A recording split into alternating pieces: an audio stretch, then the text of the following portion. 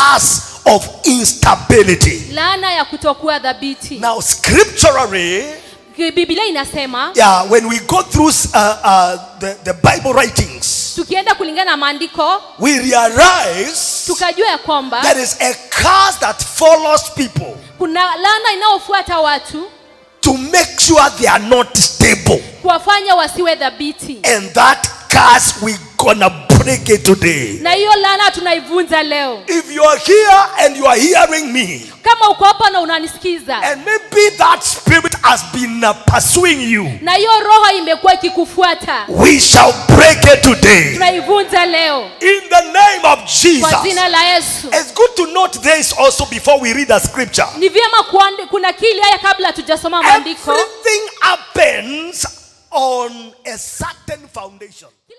Everything that you see happening Kila kitu ambacho unaona kinatendeka is caused by something. kinasababishwa na jambo. Am I clear? Naeleweka? Everything you see happening, Kila chote unachoona there kinatendeka, is always an invisible cause. kuna kitu ambacho kisichoonekana kinasababisha. Thank you. Now let's read the scripture here, Tusome andiko and then I'll do a recap of what we said on Sunday, na nitafanya kukamilisha na kile nilisema Jumapili. and then we'll come to the teaching of today. Na tutakuja katika mafunzo ya leo. Now give us the book of Genesis chapter 4. Mwanzo 4. Yes, we see the first place the curse of instability is pronounced against man. Tuone mahali mwanzo ambapo laana ya kutostahimili ilionekana katika mwanadamu. God himself spoke the curse. Mungu mwenyewe alinena laana. In the book of Genesis chapter 4. Mwanzo sura ya 4. Now we read from because of time, let's push and read from verse 9. Kwa sababu ya muda acha tusome kutoka mstari wa 9. Now this is when Cain killed his brother Abel. Hii ni wakati Kaini alimua ndugu yake Abili. Then the Lord said to Cain, Na Mungu akamwambia Kaini, where is Abel your brother? ako wapi Abeli ndugu yako? And Cain said, Na Kaini akasema, I do not know. mimi sijui. Am I my brother's keeper? Je, mimi namwangalia namchunga ndugu yangu? Am I my brother's keeper? Ni mimi ninayemchunga ndugu yangu? Think about somebody telling God like that. Hebu fikiria mtu akimwambia Mungu jambo kama hilo. Watu wabaya ni wabaya hata mbele ya Mungu. Yani antubado kunia na mbele ya Ngai. Hey. Watu wabaya hata wakisimama mbele ya Mungu hivi wanamununia. Antubado kuna makalongo mbele ya Ngai kama munege na gira. Wanakuja mbele ya Mungu na attitude. Masa mbele ya Ngai na maasira. The next verse. Hiyo mstari mwingine. And God said, what have you done? What have you done? Bwana akasema umefanya nini? The voice of your brother's blood cries out to me from the ground. Sikiliza, damu ya ndugu yako inanililia mimi kutoka ardhini. Don't play with the blood. Oh. Usicheze na damu. Blood. Damu. Blood. Oh, blood. Damu. Verse 11. Mstari wa 11. So now you are cast from the earth. Sasa umelaaniwa, umeheshimiwa kutoka ardhi. You are cast.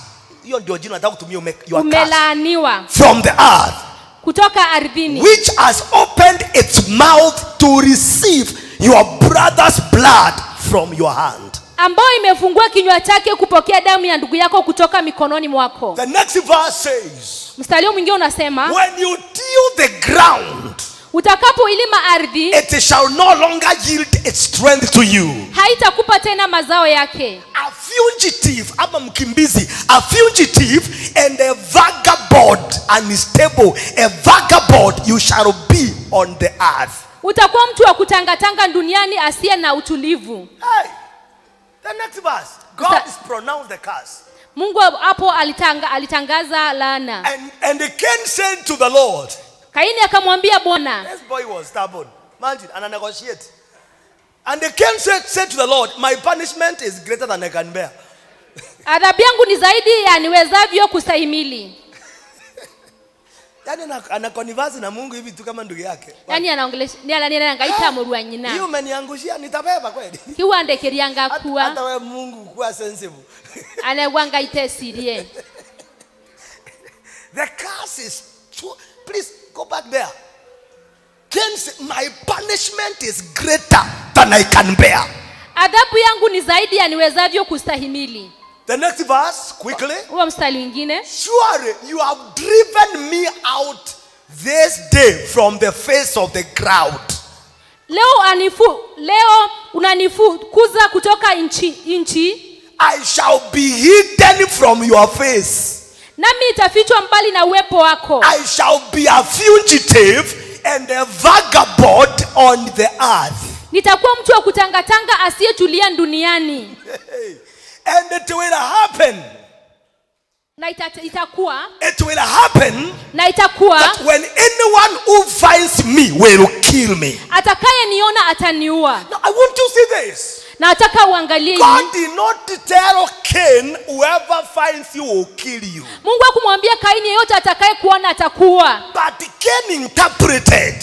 Lakini Kaini alitafsiri. Because one of the indexes or signs of instability is premature death. Kwa sababu mojawapo ya ishara za laana ni kifo cha mapema. So he told Cain is telling God. Kaini anamwambia Mungu. After God has told them you shall be a fugitive, a vagabond on the face of the earth. Mungu alipomwambia utakuwa unatangatanga na kuna kutulia duniani. He told God. Aliambia Mungu. Hey, what you have laid on me is heavy. Kile umeniwekea ni kizito. Whoever finds me will kill me. Atakaye niona ataniua. It is easy to kill unstable people. Ni rahisi kuwa mtu ambaye hajastahimili. May God stabilize us. Na Mungu atustahimili. May God stabilize us. Na Mungu atustahimili. Go down there. I want to see. Let me tell you. I'll be showing you. It is called the power of mercy. Nitakuonesha ni neema ambayo ni ya nguvu. Yeah, the power of mercy. Nguvu ya neema. Yeah, ama rehema. Rehema. Yeah, Mungu akamhurumia. And the Lord said to him, therefore, whoever kills Cain, vengeance shall be taken on him sevenfold. And the Lord set a mark on Cain, lest anyone fighting him should kill him. That one is a good one. May God set a mark on you. Hiyo ni nzuri, Mungu anakuweke alama. Sikwambia ukafanya ile vituko alifanya. Nitaka ukawatembelea arovile. But God, that caught my attention. Na lakini Mungu, hiyo ndio ilinichukua. God set a mark on the life of, or maybe the forehead of this boy. Mungu aliweka alama katika uso wa huyu kijana. So that whoever finds him, ndio yule atakayemuona, will not kill him. hatamuua. Wow. Okay, Genesis 49. Mwanzo 49. We are dealing with the Genesis today. Leo tunafanya na Mwanzo. Let us hear another man that faced a curse of instability. Acha tuone mtu mwingine aliyekumbana na laana ya kutokugua dhabiti. And Jacob called his sons and said, gather together that I may tell you what shall befall you in the last days. Na Yakobo akaita wanawake akawaambia wakusanyike waambie kile kitakachotendeka siku za mwisho. The next verse. Gather together and hear, you sons of Jacob, and listen to Israel your father. Kusanyikeni na msikilize enyi wana wa Yakobo, msikilizeni baba yenu Israeli. Thank you. The next verse. Reuben, you are my firstborn. Rubeni, wewe ni mzaliwa wangu wa kwanza. My might and the beginning of my strength. Nguvu zangu, tunda langu la nguvu zangu. The excellency of dignity and the excellency of power. Umepita kwa heshima, umepita kwa uwezo. Wow, what a privilege this guy had. Verse 4. Mstari wa 4. Can we read together, everybody? Everybody we read. Unstable as water, you shall not excel, because you went up to your father's bed, then you defiled it. He went up to my couch. In other words, he says, you went to my house and you slept with my concubine. Kwa njia nyingine anasema ulienda katika kitanda changu na ukalala na mke mmoja wangu. Jacob, you see, the father and the several wives. Unaona Yakobo alikuwa na wake wengi. Rachel, of course. Rachel. Leah. Na Raheli. And then kulikuwa na mpango ingine ya kando inaitwa Bilha. Na kwaenda kama mpango wa kando itakuwa Bilha. Sema mpango wa kando nayo. Mpango wa lotere. Ilikuwa ni mpango nakaa nyumbani hapo. Kwa hivyo ulikuanga area. Kwa ule mpango wekalago wa lotere au musie. Sasa Ruben akaangalia akaona haka nakaa intimate. Ruben asona akanikielika. Akapita nako. Abetoka nako. Era mwenzako abetoka nako. Era mwatakuwa abetoka nako. Kuisha. Now, I want us to pause right there and just understand something. Nataka tutulie hapo kidogo na tufikirie We said on Sunday tulisema siku ya Jumapili that God wants the church to be stable and established. Mungu alisema kwamba kanisa ataka iwe imestahimili na kusimama. And we said when we talking of stability. Na tukasema kwamba tunaposema kuwa dhabiti. Let me do a quick recap so that everybody can catch. Acha nirudie kidogo ndio kila mmoja aweze kuelewa. We said stability is the ability to endure, especially when circumstances are against you. Tulisema dhabiti ni uwezo wa kuelewa wakati mambo yako juu yako. Yani ability to endure, kuvumilia. Yani ni uwezo wa kuvumilia. When circumstances are against you. Wani mambo yako kinyume chako. My dear ones, at times things will not be easy. Mambo wakati mwingine mambo yanaweza kutokuwa rahisi. Things may not be easy at all. Mambo yanaweza kosa kuwa rahisi. But if you are stable, lakini kama uko dhabiti, you shall be able to endure. Utakuwa na uwezo wa kustahimili. And you will be left standing. Na utaachwa kama umesimama. Clap your hands if you believe that. Number 2. Jambo la pili. We said stability. Tukasema kusimama. It is the firmness in your stand. Ni kuwa na nguvu katika kusimama kwako. The firmness in your stand. Yani kuwa na nguvu katika ama uwezo katika kusimama kwako. Hallelujah. Amen. In other words, you are so firm. Yani wakati uko dhabiti kabisa. No matter the waves. Haijalishi mawimbi. No matter the storms. Haijalishi dhoruba. You are stable. Wewe uko na uwezo. You are firm. Uko na I'm seeing God raising such people in this house. Wanainua watu katika hili nyumba. No matter what comes your way. Haijalishi ni lipi linakuja kwako. My dear ones, you shall be stable. Kama utastahimili. You shall be stable. Utastahimili. Give your neighbor high five. Pea rafiki yako high five. Mwambie stability is your portion. Mwambie kustahimili ni portion. Celebrate Jesus, somebody. Amen. We also saw this. Na pia tukaona hili. We said number 3. Tukasema la tatu. Stability is the consistency of your stand. You are consistent. Hauko leo vuguvugu kesho hapo. No, you are consistent. Yani kustahimili ni kule kuendelesha msimamo wako. Ambia mwenzako I am consistent. Mwambie mimi ni wa kuendelesha. Okay, mwambie ukiniona leo. Be assured. 2027 I'll still be standing. Consistency. Ile kuendelea. Rakuku barandeke deba. Consistent in all seasons. Kuendelea katika majira yote. Seasons are never the same. Majira haifanani. There are seasons you are counting money bari. Kuna majira ambao unahesabu pesa kwa wingi. Ama unaenda kwa ATM unasikia karoka ATM ni okegwa ikiuma. Wave your hand, say amen. Ukinaja kuga amen. You see kuna mtu, you see I like sometimes comedians are funny. Mimi napenda comedians, they are funny. So kuna mmoja alisema protein does not just come from meat only and or beans. How many know protein? Auge protein tumakire mboso nyama mbi. Yani ukikula nyama ndo asikana. Lakini hata wakati unaenda kwa ATM. Alewa kile ATM. Unaingiza card. Ukasonia kandi yako. Unasikia ukiwa sauti hata hiyo ni protein. Why no protein? Amema zako I am prophesying to you. Amwambia na kutabiria. This month mwezi huu you will hear Why stability is important? Kwa nini kukua dhabiti kunahitajika? Wow, I learned this from my bishop, very powerful. Nilisoma hii kutoka kwa bishop wangu yangu. Stability determines your survival. What you survive.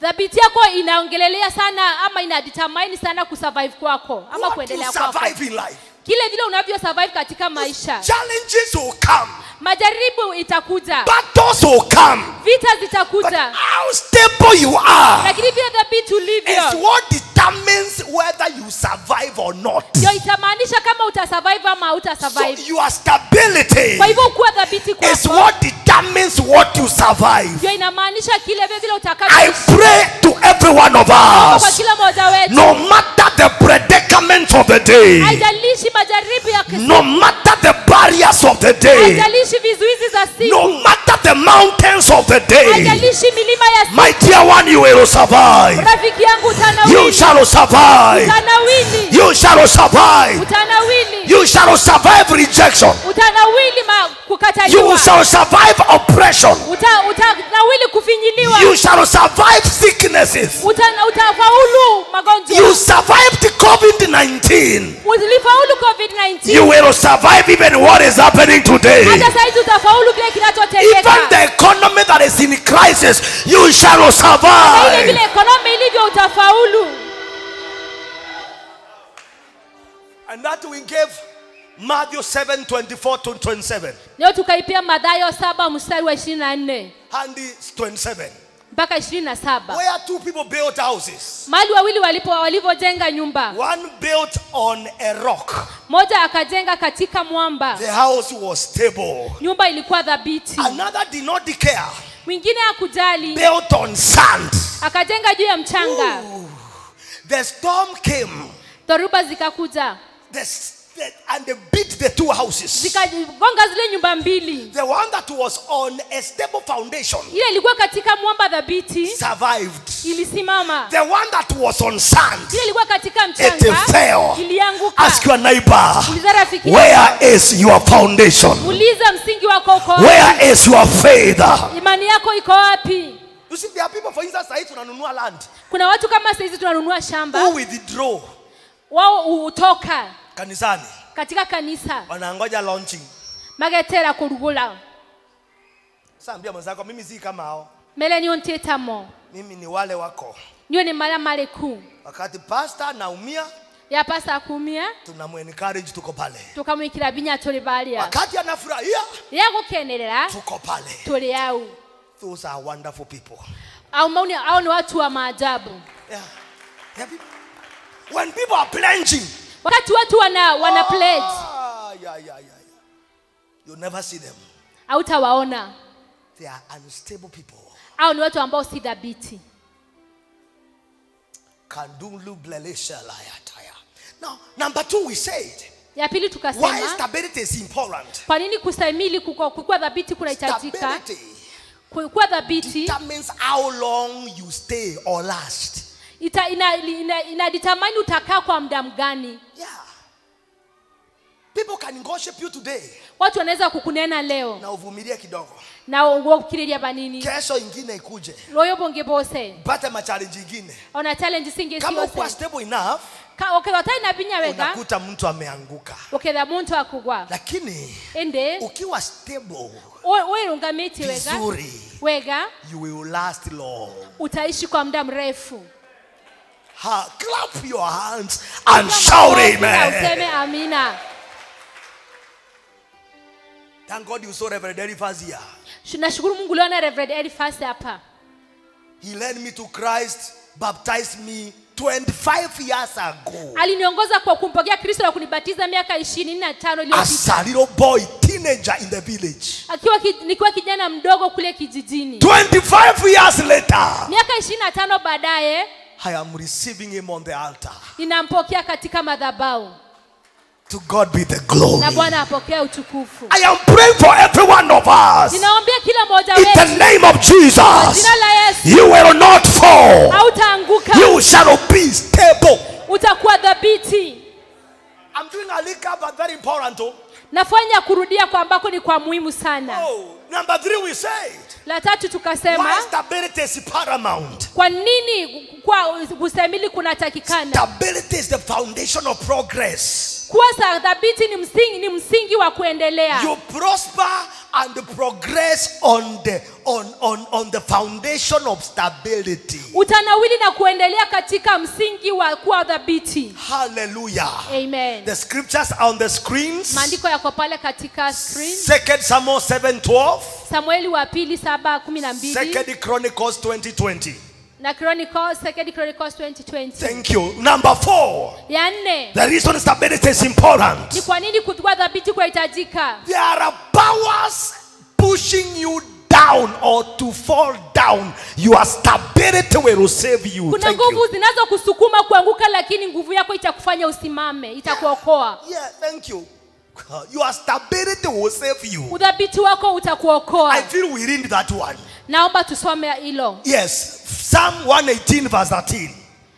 Zaburi 118:13. The Bible says, can we read together? You pushed me violently that I might fall, but the Lord helped me. Ulinisukuma sana nianguke, lakini Bwana alinisaidia. God was the stability of David. Bwana alikuwa udhabiti wa Daudi. The boy was anchored in God. Daudi alikuwa amejishikilia kwa Bwana. His foundation was in God. Msingi wake ulikuwa katika Bwana. When pressure came, wakati pressure zilikuja, pressure. Kusukumwa. When pressure came, wakati alisukumwa sana, for him to fall. Ndiposa anguke. Please come, Pastor Kim. Then Pastor Kyoko come stand behind him. You see, come up at you. Yes. Now Kyoko is God. Kyoko ni Mungu. Pastor Kim is David. Pastor Kim ni Daudi. There was pressures kulikuwa na msukumo that wanted this man to fall. Iliyokuwa inataka huyu mwanaume anguke. But when the pressure came, lakini wakati msukumo God became the support. Bwana alikuwa he could not fall because his stability kwa sababu dhabiti is God. ni Mungu. His stability is God. He is anchored in God. When pressure comes, cannot bring him down. I am praying for all of you. No matter what is coming, you shall stand. You shall prevail. Celebrate Jesus. Magonjwa ikikusukuma, naomba Bwana kushikilie. Matatizo ikikusukuma, Jehova kushikilie. Mandani ikikusukuma, Mungu Baba kushikilie. Oppression ikikukujia, Jehova akushikilie. Nataka mwenzako high five. Mwambie, no matter the pressure, I will stand. Mwambie, no matter the pressure, I will stand. No matter the pressure, I will stand. Kujani hapa juu. No matter the pressure, I will stand. Make sure you support him. No matter the pressure, Sampia mwenzako, I will stand. No matter the challenge, I will stand. No matter the Mackenzie, the church will stand. Because our foundation, it is a stable foundation. Our foundation, it is Jesus. The stable foundation. Our foundation, it is Jesus. Rusha mwenzako, mwambie niko stable. Mwambie hata kukiwaka, mimi nimeshikilia. Yesu ndiye ngao yangu. Yesu ndiye msingi wangu. Majaribu ikikuja, mimi sivunjiki moyo. Mateso ikikuja, mimi sikati tamaa. Mapito ikikuja, nitayapitia. Yanaitangwa mapito, maana ni ya kupitiwa. Ambia inaitwa mapito, maana ni ya kupitia. Nimekuja niwaambie, warodavest, shuka. Hayo mapito yaksikutishe. Mapito ni ya kupitia. Ni ya kupitia ukienda. Ni ya kupitia ukienda. Mapito ikikuja, unapitia.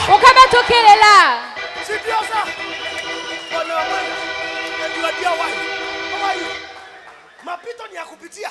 Magedio ni mount mapito ni makubetukira. Mapito ni wimbo ya Bahati Bukuku. Ni wimbo la Bahati Bukuku. Duniani ina mapito yanayosumbua mwanadamu. Mapito nimekuruhusu ende unguo that song. Iko kwa gari yangu, I love it. Mapito yawezekana ndanda. Mapito yako ni huyo mchumba wako anayekusumbua.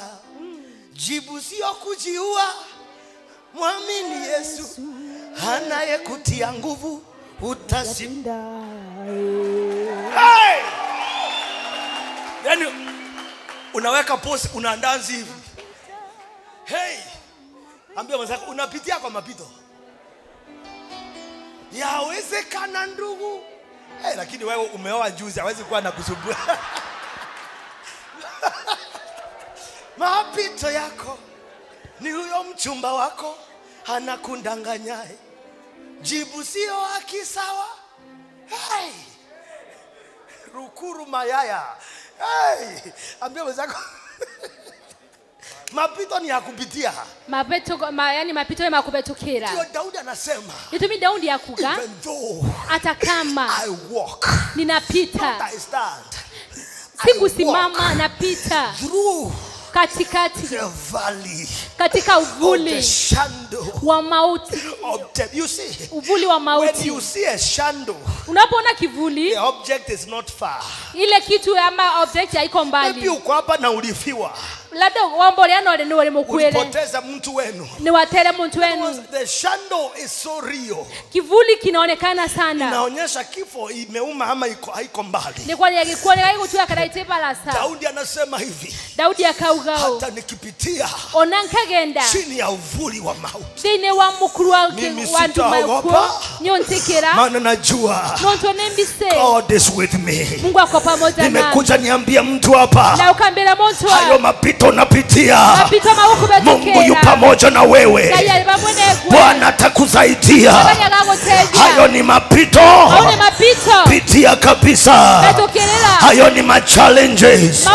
Yapitie kabisa. Usikate tamaa. Celebrate Jesus. Amen. God bless you. Thank you. Hey. Woo. Yawezekana ndugu, mapito yako niyo biashara yako inakusumbua. Jibu sio kujiua, mwamini Mungu Baba anayekuwezesha hata kuwa. I love Bahati Bukuku. Anaimbanga peke yake tu. Marakira shola endaya. Now quickly. Kwa haraka. Let's mention this, then actually we'll just pray. Acha nitaje alafu tutaomba. The curse of instability. Laana ya kutokuwa dhabiti. The curse. Laana. According to the scriptures we read, kulingana na ile maandiko tumesoma, we can establish this fact. Tunaweza kusema aya that there is a curse that makes people not to be stable. Yani kuna laana inayofanya watu wasiwe dhabiti.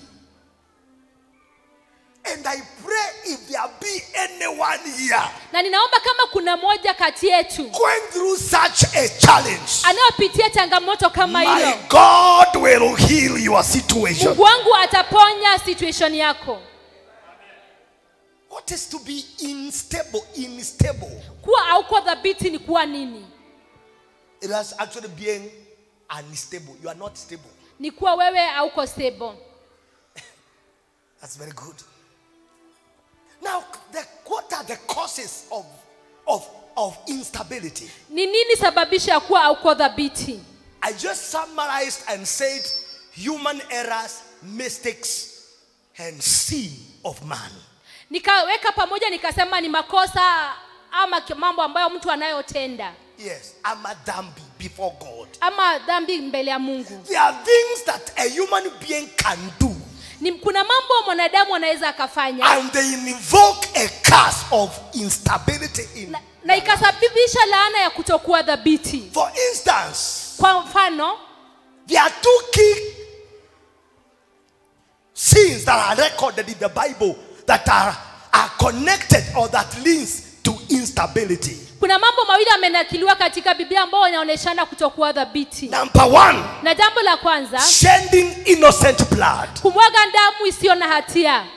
When Cain killed his brother, wakati Kaini alimuua ndugu yake, and they shed an innocent blood of the brother, na kamwaga damu isiyo na lawama ya ndugu yake, God pronounced a curse. Mungu mwenyewe alitangaza laana. And said, number one, na akasema jambo la kwanza, the earth will never yield to you something good. Dunia ama ardhi haitakuzalia jambo lolote njema. That's why I said the other day. Na ni usikize vile nilivyosema siku ile nyingine. I heard that statement from this man of God, Apostle Johnson Suleimani. Nilisikia hili jambo kutoka kwa Apostle Johnson. Yeah, of Omega Fire Ministries. That powerful man of God. I heard them say, nikasikia akisema, that we don't become rich by handiworking. Atukue matajiri kwa sababu ya kufanya kazi na bidii. And I quickly asked myself, what has he said? Na nikajiuliza kwa haraka amesema nini? And then he said something. Na akasema jambo, and we work to eat. Tunafanya kazi tule. He who that does not work should not eat. Yeye ambaye hafanyi kazi hafai kula. But to gather wealth and riches, lakini kukusanya utajiri na mali, it is a blessing. Ni baraka. And that's why I said, I confirm that. Because how many people today works like a ant or like elephants? Na nikadhibitisha kwa nini watu wengi wanafanya kazi kama mchwa ama ndovu. And by the end of the day, na mwisho wa siku, it's just hand to mouth. Ni ile ya sahani kwa mdomo. Riches, utajiri, wealth, na mali, you don't just get by handwork. Haupati kwa sababu ya kazi kubwa. There is a blessing that generates wealth. Kuna baraka inayozaa utajiri. This is what Proverbs 10:22 says. Hivyo ndivyo Proverbs 10:22 inasema. It says, inasema, can we read together? The blessing of the Lord, that's what makes rich, and has no sorrow. Baraka za Bwana zileta utajiri na ziani machungu. Hata si baraka ya Bwana, a singular baraka. Baraka ya Bwana. Kuna kitu inaitangwa baraka ya God. Ikiwa juu yako, you can gather wealth in Chuka when everybody is saying Chuka ni kugumu. Unaweza kukusanya mali katika Chuka wakati kila mmoja anasema ni kugumu. May this blessing be upon you. Hata hii baraka ikawe juu yako. May this blessing be upon you. Hii baraka iwe juu yako. That is why hiyo ndio sababu our fathers of faith, mababa zetu wa imani, Abraham, Ibrahimu, Isaka, Jacob, Yakobo, no one left this earth hakuna mmoja aliacha hii dunia before blessing their sons. kama hajawabariki wanawake. Na whoever alibarikiwa kama firstborn, na yeyote aliyebarikiwa kama firstborn became a wonder in his generation. Akakuwa mtu wa wonders katika generation yake. All of them were working. Wote walikuwa wanafanya. But the one with the blessing, lakini mmoja yote alikuwa na baraka, outshone everyone. Alikuwa ananawiri kuliko wengine. What is that? Hiyo ni nini? Kuna kitu cha Mungu kuna kitu kiangai ambacho kinaitangwa baraka, kinaitwa kiradhimo, ambacho uwezesha mtu akipata abanda asiingii kwa mashimo. Iteko dhima limani. But you save 1 million, kansa ikuja iitishe 3 million. Na ukilo save milioni yemwe kansa isaite milioni 3. You tell me you'll be rich? Utaniambia utatajirika.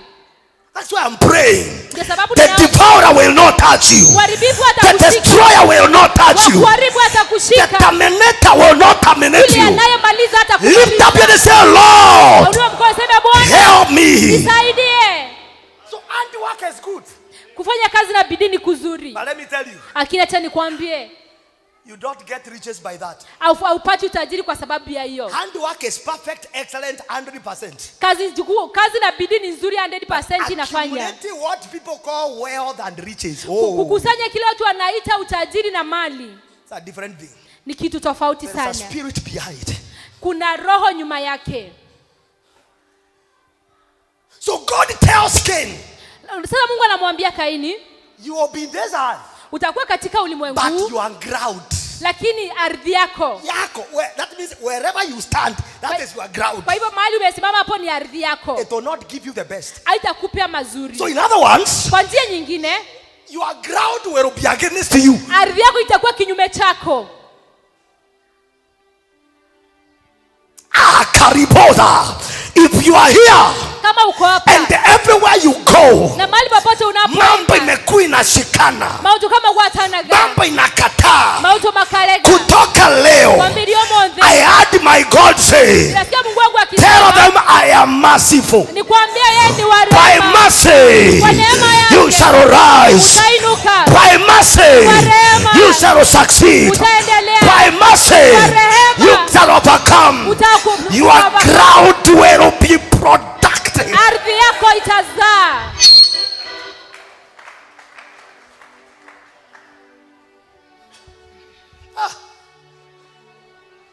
I've been there town for 15 years now. Nimekuwa kwa hii mji miaka 15. Not 15. August it will be 20 years. Agosti itakuwa miaka 20. So I came to Chuka. Wakati nilikuja When Chuka. the narrative was no church can never go beyond 100 people. Wakati lugha ilikuwa kanisa yezi enda watu zaidi ya 100. Actually people would literally say Chuka is the worst town. Watu walikuwa wanasema Chuka ni town ile mbaya zaidi. Church undikamu anakuja. Kuna mwingine alikuja akasema nkanyontia to pastor to on that Chuka gato nyontia. Within a short time alifunga virago akaenda. Kuna yeye alikuja akasema atakausha mapasta within no time akaenda. What a demonic motive. Hiyo ni roho mbaya sana. Yaani anakuja ya kishetani. That was 205. I was here. Hiyo ni 05. Nilikuwa hapa. Akakuja na vyombo kutoka US. Au kana instrument kuma US. Monitor ni zile powered. Monitor ni rasiki yetu binya. Everything was powered. Zilikuwa imeongezwa nguvu. Acha sababu. Everything. Akasema ndema nyontia monde kabisa. Akasema wote nitawanyontia. Nitawanyontia. Hiyo ni kali. Yaani unafanya watu wanakuwa na kiu ya bure. Yeah. Unawakaushia. Yaani kama umedia. Those are some motive that makes people to fail.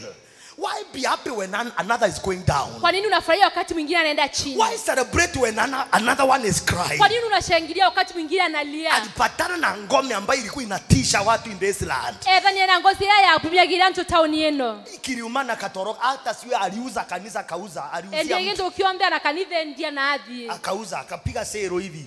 Akauza ndia na adhi. Terrible. But let me tell you.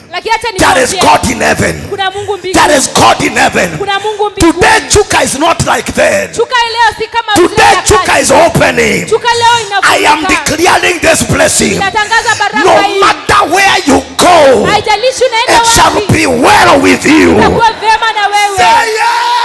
Sema ndio. Biashara itakufungukia. Biashara inakufungukia. Biashara itafunguka. Biashara ikalugoka. Huduma itafunguka. Kama unaamini pigia Yesu nduru.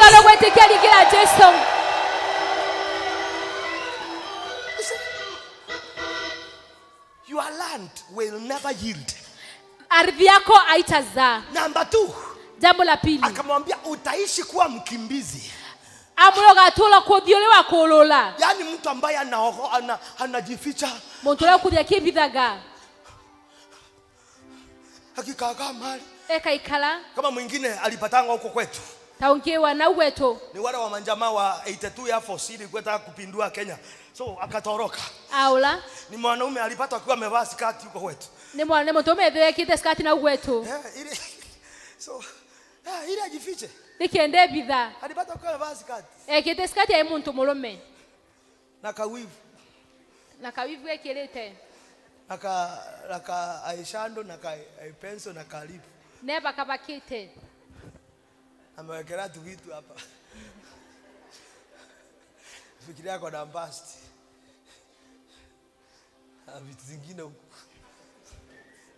Maisha ya mkimbizi ni magumu. Maisha ma mkimbizi ni malito. Weka maembe huku ili ikae kama kitu. Maisha ni ngumu. Maisha ni malito. Sasa hiyo ndio Mungu aliambia Kaini, wewe fugitive. Ukude bunga yerie Kaini wewe ugatweka mololi. Number 2, vagabond. What is the meaning of being a vagabond? Ni nini kusema mtu kwa vagabond? A vagabond, let me give you a meaning here. Acha niwape maana hapa. A vagabond is a person who wanders from place to place without home or job.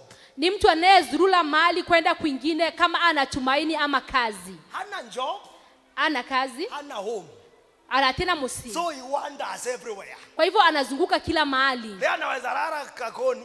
Omuntu analega koni. The foreign ndio unasikia kwa Rukendo. Tuwenu ingia kwa Rukendo. Next month ya kwa Embu. Tuwenu ingia Embu. Next year kwa Runyenjes. Wako nuingia Runyenjes. No home, no job. Atena musi na atena wera. A vagabond. Vagabond.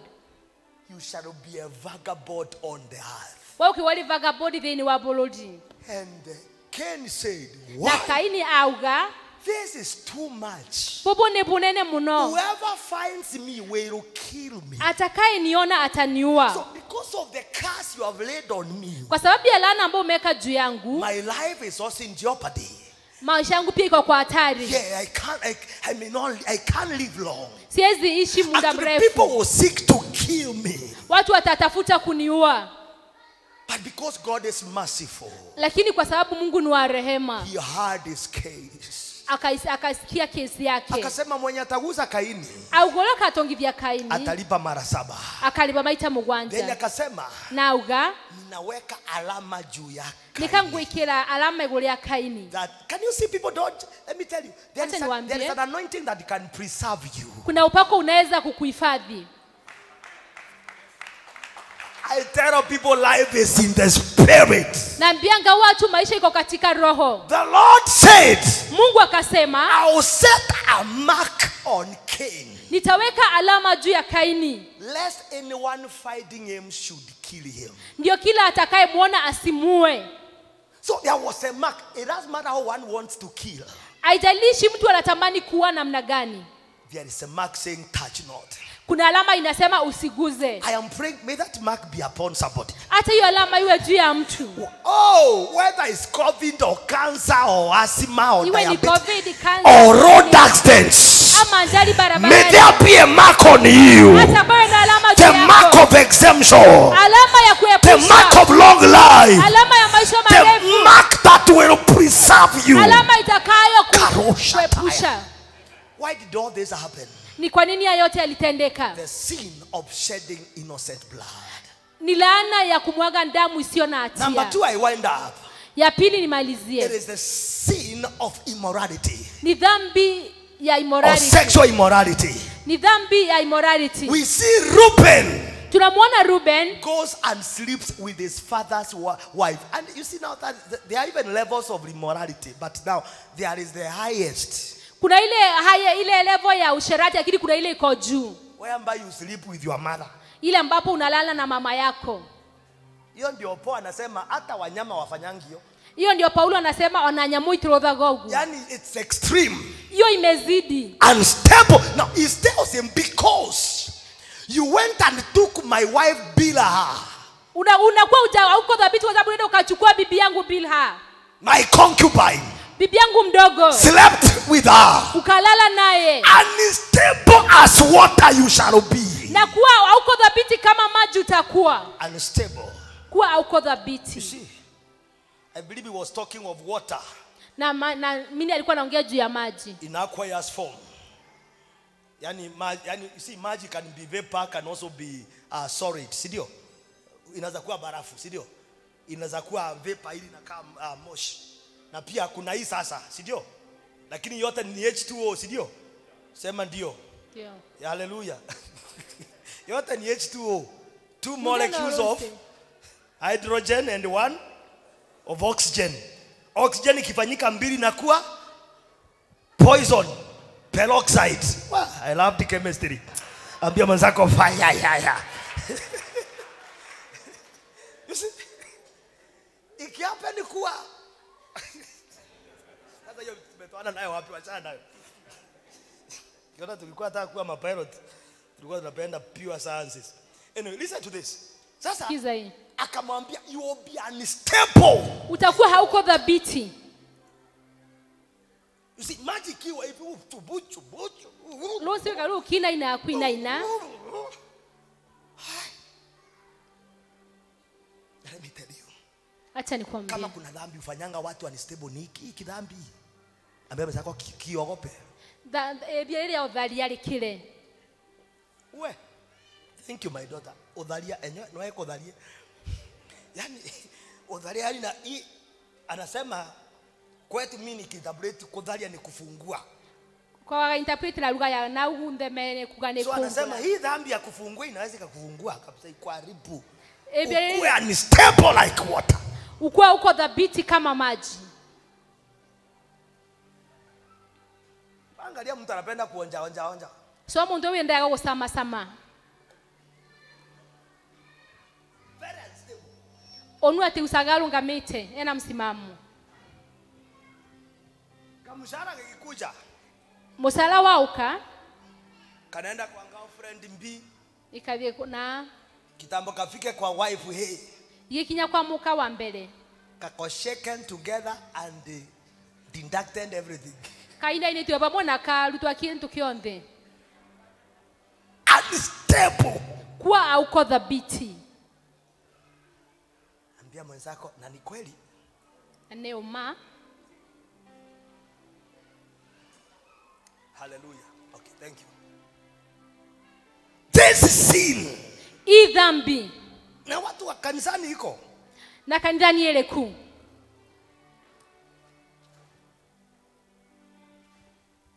Immoral. Iwe ni masturbation or lesbianism or gayism. Iwe ni usharati wa aina gani wa wote wanaume kwa wanaume, wanawake kwa wanawake, yeyote ile. This sin. Hii dhambi instabilizes. Inafanya kutokuwa dhabiti. It destabilizes. Inatoa kudhabiti. Lift up your hand, say Lord, sema Bwana, deliver me from this issue. Niokoe kutoka na hili jambo. Deliver me from this issue. Niokoe kutoka na hili jambo. Maybe ulikuwa hapa. Maybe uko hapa. Na hii roho ilikuwa imekunyemelea. Nimesimama hapa leo nikwambie, Bwana amejawa na rehema. He will have mercy and deliver you. Atakuwa na rehema kwako na atakuokoa. Let me show you, then we pray. Nikuonyesha alafu tuombe. Jacob curses his son Reuben. Jacob anamlaani ndugu yake kijana wake Reuben. Now the funny thing, Reuben yeye hakujiongea kama Kaini. Yakobo ate aliata Kaini. Please inua mikono yako kila moja. Wave your hand everybody. Inua mkono kila moja. Kaini yeye aliambia Mungu, "Ai bana, hii ni too much." Kaini alimwambia wewe bobo kulitoba. Sasa Reuben yeye akanyamaza. Wewe Reuben wega akirire. Unstable as water. Ukegwa otironga meteta lonsi. You will never excel. Utikaendelea. Na mzee akalala, akaaga dunia. Na mdhuri yule na mzee yule mama kanakua. Kaini yeye alijiongea mbele ya Mungu. Kaini wewe alilia mbele ya Mungu. Akanegotiate. Na alilia. Lakini Reuben kept quiet. Alinyamaza. And the father died. Na baba yake akaaga. That simply means hiyo ni kumaanisha forever. Milele. But we serve a God. Lakini tunamtumikia Mungu wa rehema. Moses comes as a type of Christ. Musa alikuja kama ishara ya Kristo. Ambia mwenzako Musa ndio hiyo sasa Musa. Mwele Musa. Nilipozaliwa niliitwa Moses Njau. Kwa hivyo Musa tena nimekuja kama Musa. Moses Njau. Leo Musa ta Musa. Kuna watu wananitanga hata kijijini Musa. Na tuambe tana utulani Musa. We have many names Moses Kubai. Kumbe hata wewe ni Musa. Kubai, sema Kubai. Kubai yako hapa. Listen. Moses comes. Musa agauka. Ikafika wakati wa kuexit this earth. Asali ndio ile kuendelea hivi ambino. Akangather the 12 tribes of Israel. Ausanya matakabila 12 ma Israel. Ambao ni wana 12 wa Jacob. Mali siane 16 ya Jacob. Guess nani ataanzia? Tasiano ukambelia. Firstborn wa mbele. Nani? No. Reuben. Ambia mzako game changer. Ambia mzako Moses. is the type of Christ. Ishara ya Kristo. Christ came to redeem us Kristo alikuja kutukomboa from all manner of curses. kutoka kwa aina yote ya laana. Isipokuwa ujirundishe huko, you can enjoy mercy. Unaweza kusherehekea. So when Christ came, wakati Kristo alikuja, now the typology of Christ, that is Moses now. Ishara ya Kristo ambayo ni Musa alipokuja. He looked at, actually it is written there. Imeandikwa hapo. Begin verse 1. Verse 1. Let me show you why. Now, verse 1 quickly. Now, this is the blessing which Moses, the man of God, blessed the children of Israel, the sons of Jacob. Ndio wanaitwa wana wa Israeli. Kumbuka aliwaambia, kujeni hapa wana wa Yakobo musikie kile baba yenu Israeli anawaambia. Kwa hivyo sasa huyu Musa akawaita hawa wana wote wa Israeli ama wana wa Yakobo. Na maandiko yanasema akawabariki. Na ametaseno na maradhima. Akaanzia na Ruben. Ambia na Ruben. Hakumwambia Ruben you be unstable like water. Atena Ruben hautakuwa dhabiti kama maji. Hakuleta ile laana.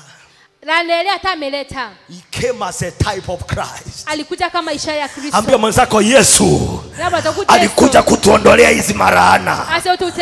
Mwambie mwenzako Yesu. Wacha nikakaa hapa nitachemuka sana. Wacha tumalizie. Yesu alikuja. Alikuja ku end these curses. Na akasema wa Rubeni. Watabarikiwa. Wataishi maisha marefu. Maana hii laana uwe inaleta kifo. Ndio sababu hata Kaini aliambia Mungu yeyote ataniona ataniua. The curse of instability, it does not only destabilize you, but it also prematurely kills you. Lakini Musa akafika akasema, Ruben, let Ruben live and not die. Let Ruben live and not die. No as men be few. Watu wake wasiwa wachache. What does that mean? Tuliona ukiwa stable unaweza ukaprogress. And one of the indexes of progress or of prosperity ni ile kuongezeka. Hiyo laana ya kukosa kuwa stable ilikuwa inafanya wana wa Ruben waendelee kupungua, waendelee kuisha. Lakini Musa akasema hakuna kifo tena na mtakuwa wachache. Hakuna kifo tena na hakuna uchache. Nataka kuguza mwenzako, mwambie hakuna kifo tena, hakuna uchache. I have come to declare in the name of Jesus, every curse of instability against your family, today the curse is broken. Every curse ambayo inasema hamtawahi jenga, hiyo laana be broken. Hiyo laana be broken. Kila laana inayosema mtaishi kuzika watoto, hiyo laana be broken. I stand here in the name of Jesus. I stand here in the name of Jesus. Na ninatangaza laana zote zinaisha power. Are you not believing this? Biashara zitaendelea, biashara zitainuka, makanisa itagrow, nyumba zenu zitaendelea. Nimekuja leo. Just my sister, wacha nimalizie na Kiswahili. Thank you my daughter. Yeah, thank you. Nimekuja kutangaza, haijalishi unapitia nini, haijalishi unapitia nini, Mungu ananiambia nikwambie hivi, usiogope. Hiyo laana inavunjika. Yesu alikufa msalabani ashughulikie hiyo laana. Yesu alimwaga damu yake ashughulikie hiyo laana. Yesu alichapa misumari, amshughulikie hiyo laana. Yesu alimwaga damu, aoshe hiyo laana. Na siku ya leo ninasimama kwa madhabahu niwaombee wapendwa wa kanisa la World Harvest Chuka na wageni wote wanaotazama kwa TV, wanaotazama kwa Facebook, wanaotazama hapa. Nimekuja niwaambie, in the name of Jesus, hizo laana zote zinavunjika in the name of Jesus. Yesu amejawa rehema, Yesu amejawa rehema. Alipolia msalabani alikuwa anakumbuka kile ambacho tunapitia. Alikuwa anakumbuka Kaini ambaye alifanya maovu, lakini kwa rehema zake alikuja kutuokoa. Nimesimama hapa leo niwaambie wapendwa, mutainuka, mutanawili, mutakuwa stable, mutakuwa stable. Biashara zenu zitakuwa stable, watoto wenu watakuwa stable, wake wenu watakuwa stable, waume zenu watakuwa stable, makanisa itakuwa stable, mchungaji wenu atakuwa stable, mama mchungaji wenu atakuwa stable. Kila moja aliye hapa nimekuja niwaombe in the name of Jesus. In the name of the Lord, you will be stable, you shall be stable, you shall be stable. Mutanunua mashamba, mutajenga kwenu, mutakuwa na maplota, mutakuwa na mashamba, mutakuwa na maplota. Laana ambayo ilitamkwa leo inavunjika. Kila moja lilia Bwana, kila moja lilia Bwana.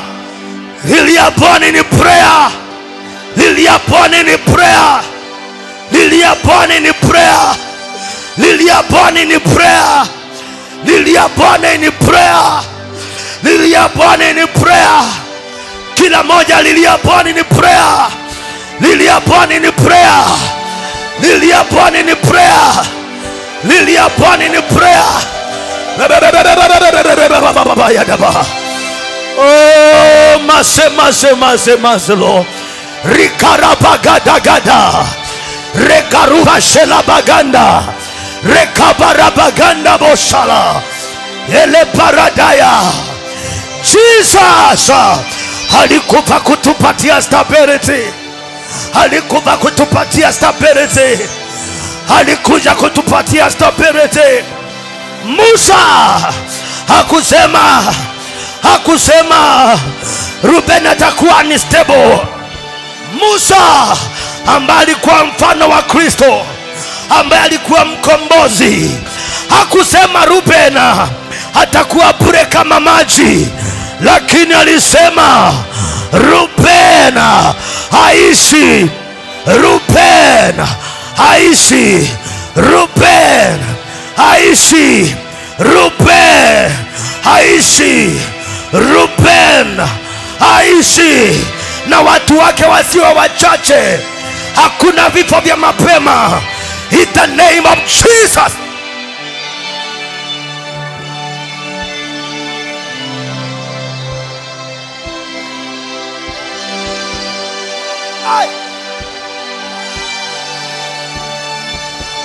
Kila moja pray, plead for mercy. The Bible says, kitabu cha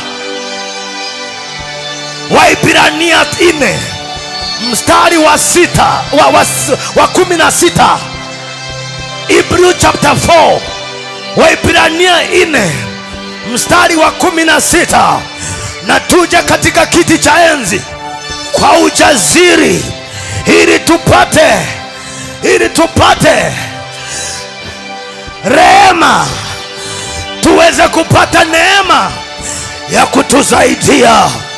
We come boldly, la parada la pos. Hey!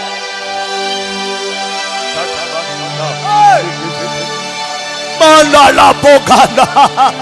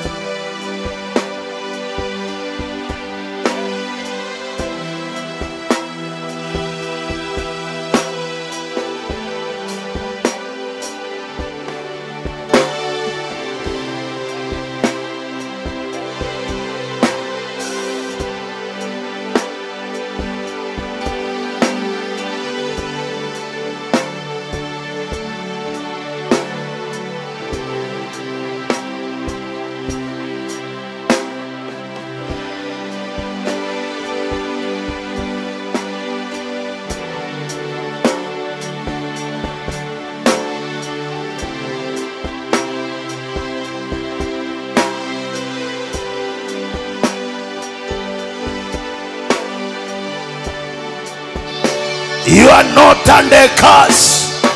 You are under blessing. You are not under curse. You are under blessing. You are not under curse. You are under blessing.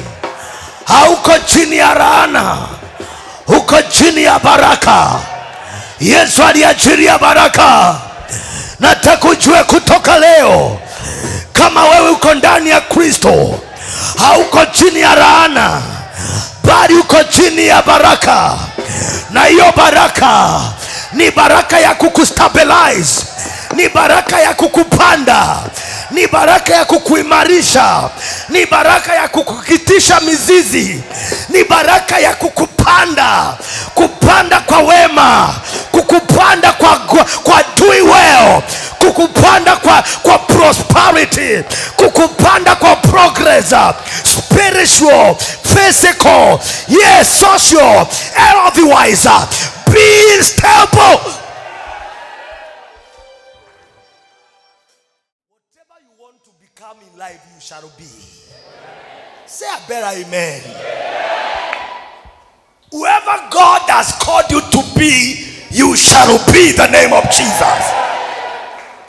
The curse of instability, iyo laana ya kutokuwa stable, iyo laana leo tumeivunja, tumeisambaratisha kwa damu ya Yesu Kristo. Iyo laana iko broken. Musa alipokuja, maana Musa alikuwa mkombozi, Musa alikuwa mfano wa Kristo ambaye alikuja kukomboa. Hakuuliza, hakukaa kuangalia kile Ruben aliambiwa pale mwanzo, but he went straight to break that thing. Maana kama angekuja then aseme Ruben bado utakuwa ni stable, then hangekuwa mkombozi. But Musa ni mfano wa Kristo. That walienda Misri kutoa wana wa Mungu kutoka kule, na ilikuwa is a type of salvation. It's called church in the wilderness. Akawa deliver na akawatoa. So alipofikia kwa family ya Ruben, hakuanza vile baba yake yao alifanya. No, he broke that. Kaini na yeye akaongea mbele ya Mungu, akamwambia Mungu, hii laana ni kuu sana, sitaweza kubeba. That means that what Christ did, he negotiated our salvation when he took the blood before God. Said, Mungu bado utaendelea kuwapiga na hii damu ikiwa hapa. And God relented. God akatupardon. Ndiye akamwambia karushata, akamwambia Kaini, actually akasema na kuweka alama, yeyote atakuona hakuui, not kill you. Nataka nibariki na ndiclaim kwa mtu hapa. Maybe umekuwa unaota mpaka na vifo, unaona majeneza. You are buried people in your family often. You are afraid. That cycle, we break it now. The cycle is broken. The cycle is broken. Nasema the cycle is broken. In the name of Jesus. By the mercy of Christ. Ndio Hebrews 4:16 nasema, sisi ambao tumeokoka na tuje kwa ujasiri katika kiti cha enzi cha Mwenyezi Mungu, ili tuweze kupata rehema, mercy, na kupitia tukipata rehema, then we can enjoy the grace to help us in the time of need. You are stable. Hakuna uvuguvugu hapa. Anybody ambaye ulikuwa unashangaa, yani biashara yako itasimama, na I declare itakuwa stable. Biashara za wapendo kwa hii nyumba zitakuwa stable. Wanaotafuta kazi hapa, I declare joblessness is over. Nasema joblessness is over. There's one of our daughters hapa, amepita, amepanda milima na mabonde kitafuta kazi. Juzi akaniambia, papa, nimeitwa interview mahali, niombe. To God be the glory. Leo nimerauka kuandika recommendation letter, nimepata na NGO serious. To God be the glory. Another couple, yes, they came the month of March, up to the end of March. Jamani ito mwalala na mwingine na mke wake from different portions, parts of this world, this nation. I just told them, by God's grace, the month of May latest, all of you mtakuwa na kazi. Guess what? The lady amefanya akona degree in economics and amesoma kabisa. Kijana the other way is just powerful. Lakini wamestruggle. To them this curse of instability is breaking. To God be the both of them within the month of April wameitwa interview different places, and all of them now, actually the lady is reporting the 1st of June, the young man reported the other day.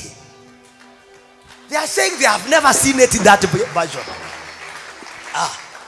Nikasema wow, Mungu kama unajua maombi haraka hivi, endelea hivyo. Any joblessness here is broken.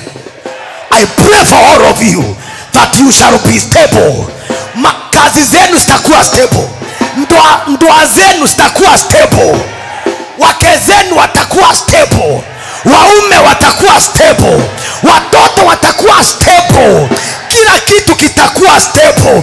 Pigia Yesu vigelegele na sema niko stable. Shangwe na vigelegele.